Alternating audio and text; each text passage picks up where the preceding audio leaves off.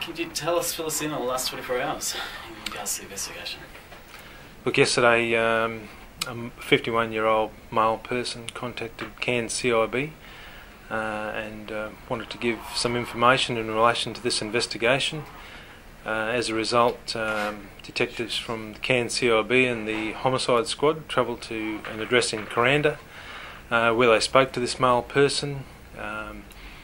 He subsequently made a number of admissions in relation to the murder of Miss Liddy, and as a result he was later charged with murder and is now in custody.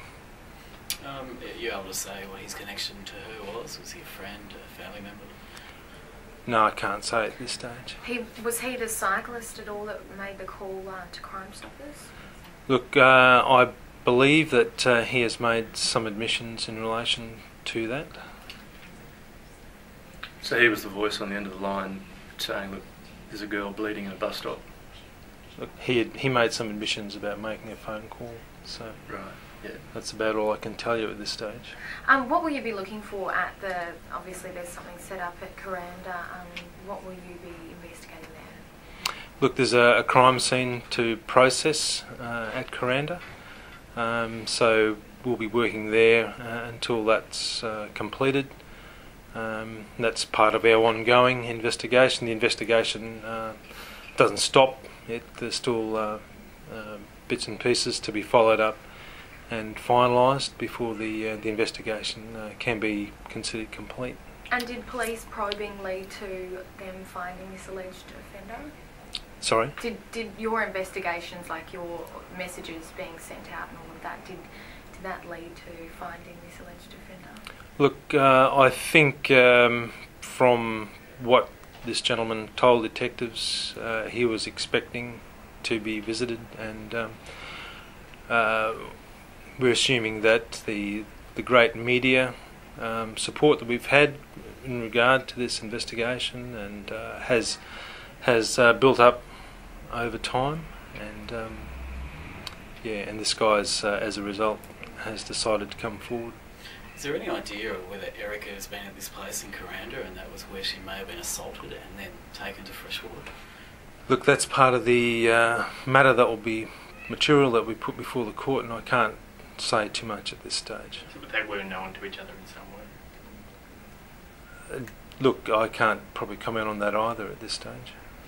I know it's kind of rephrasing what you said, but obviously I would imagine that it sounds like the public have helped you in your investigation here. Is that the case?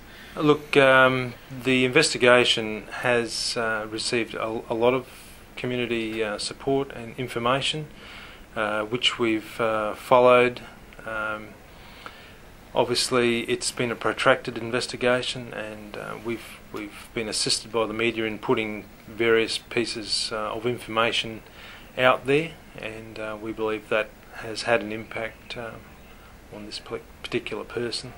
Is this case any different to others in the fact that the reaction that you've had from the community? Look, it depends on what people actually know, and we've had a fair bit of support from the community in relation to this, and we thank all those people who've come forward with information. Every bit of information that is brought forward to us is followed up, and we follow all those things out as part of the investigation. So, what was the murder weapon? I can't tell you that at this stage. Are you still looking for anyone else? Is he the only person that was a suspect in this? At this stage, we're not looking for anyone else. And do you think that just want to get this clear, is his house at Kuranda, is that believed to be where she was killed, or are you looking, or is there another primary scene other than the bus stop?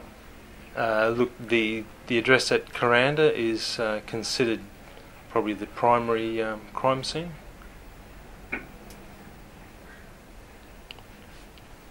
Is there anything else that you'd like to add, Inspector? No, other than just to thank or acknowledge the work of the detectives that were involved in this matter. They were homicide squad detectives from Brisbane, plus Cairns CIB detectives, and they've been working flat out for the last 5 weeks putting this together. I mean, there hasn't been a lot of information, so it's been hard work, and we've been supported by the media, and we thank you for that as well. Have you spoken to the Liddy families? This is happening? Yes, detectives did contact the Liddy family yesterday. I'm not familiar with what that conversation was. I know that they have made the family aware though of this outcome. Do you know whether the family knew him at all? No, I'm not aware of that. So at the moment we think that she's an innocent girl out in the streets and somehow she's been picked up and taken to Kuranda and murdered? Look, I can't probably extrapolate any further than the information I've already given you.